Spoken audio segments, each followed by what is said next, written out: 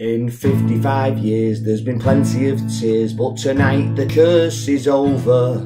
Sterling and Kane ensured the Germans were tamed, and not a single English person is now sober, including me. Well, we're in the quarter-finals, we're yet to be beaten, not conceded a goal in 4 games.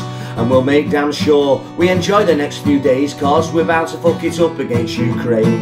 Well, we've been here before, when we've got our hopes up before it inevitably ends in despair. Will we win it this year? Well, of course we bloody won't, but at this very moment I don't really care, because we beat the Germans, and that's enough. We beat the Germans about bloody time. We beat the Germans, yes, we've knocked the bastards out, but it's important to be humble in victory. We beat the Germans, come on you beauties.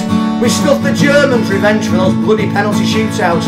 We've hammered the Germans, come on! But it's important to keep your feet on the ground, and remember there's another game coming up on Saturday. It's important to take it one step at a time, okay?